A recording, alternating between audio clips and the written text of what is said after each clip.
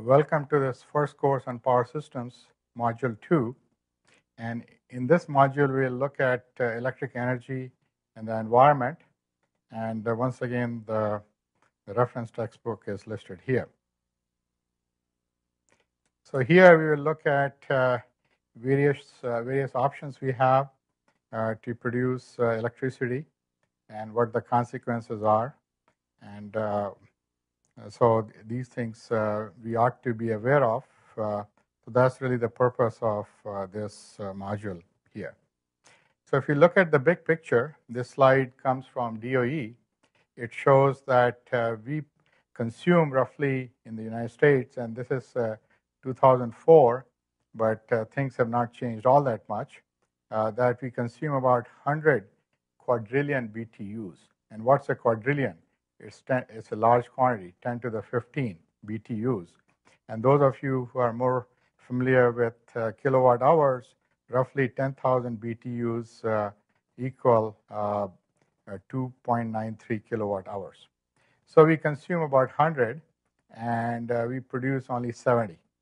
So 30%, 100 is a good number because then we can talk in percentages, that 30% is imported in various forms. So that is real financial drain. It's a per year expense, not a one shot.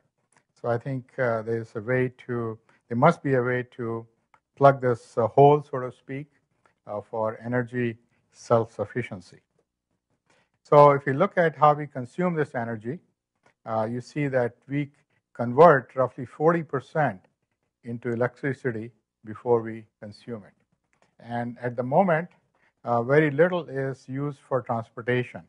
It's really the difference of these two bars that you see that we use in form of electricity for transportation. So again, if we combine, as we have more plug-in vehicles and things like that, then the percentage of energy that we can use as electricity may grow up to be as high as, let's say, 60%. So we are looking at a very large sector of energy consumption. Now, how do we generate this electricity, at least in the US? And that's what is shown here, that coal is king, as you can see, about 52%. And then we have nuclear, about 22% or something like that. And hydro is there, about 8%, and other sources. But you can see that these other sources are very little, which include renewables. That's about 3%. So that's the number which ought to change. So what are the choices we have in generating electricity? We have hydropower plants. We have fossil fuels-based power plants like coal, oil, and natural gas. Then we have nuclear, and then finally we have renewables.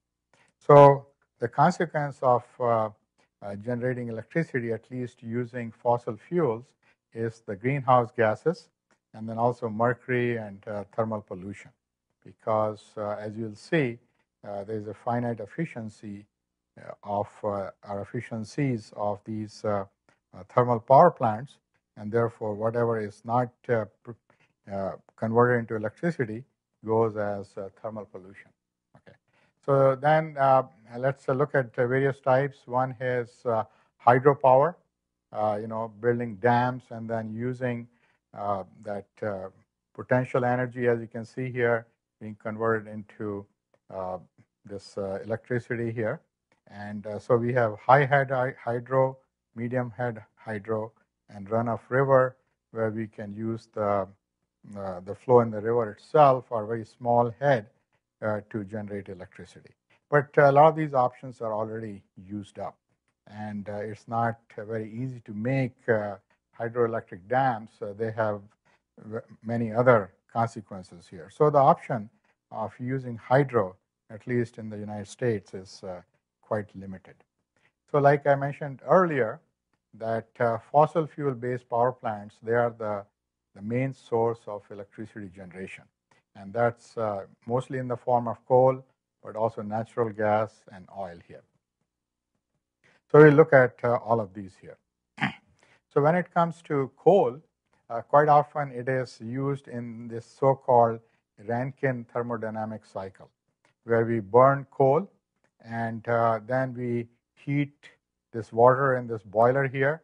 It gets converted into steam at high pressure, which runs this turbine, and this exhaust from this turbine is then condensed, and it then gets converted into water, which is then pumped and sent back to the boiler here. So that's where this cycle is completed. And as you can see here, that this steam coming out at the end of this turbine then needs to be condensed. So we need a large amount of water to really cool it. So a lot of these coal plants are built very close to rivers and lakes and so forth for cooling in this condenser.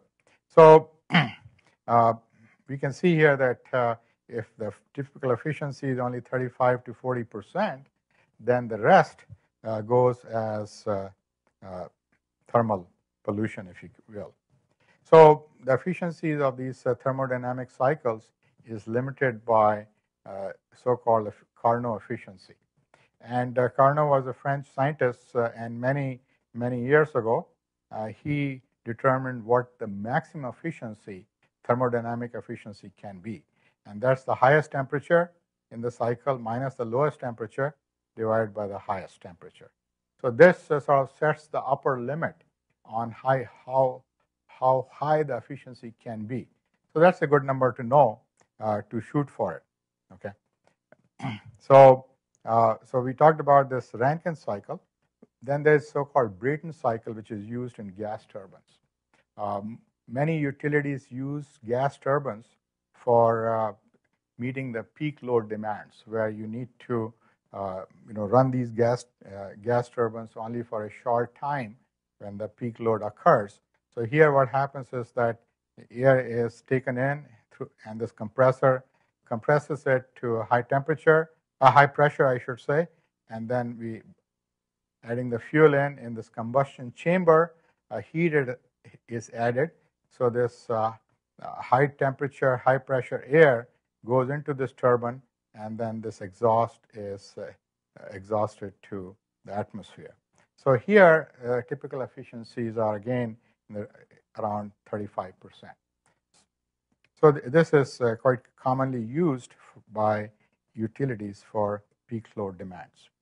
So if you have to run these gas turbines for longer period of time, not just for peak load demand, but also meeting some base load, then I think it'll be better to have so-called combined cycle gas turbines. So in these combined cycle gas turbines, we have this Brayton cycle that we saw earlier, but rather than letting this air go into the atmosphere, we have another cycle, this steam-based Rankine cycle, which we had seen in connection with coal power plants. So you can see here that typical efficiencies can be raised to 55 to 60%. So it's a much higher efficiency that we can get from combined cycle gas turbines, but on the other hand, they are more expensive because they have two cycles. One is Rankine cycle here, but also this Brayton cycle here.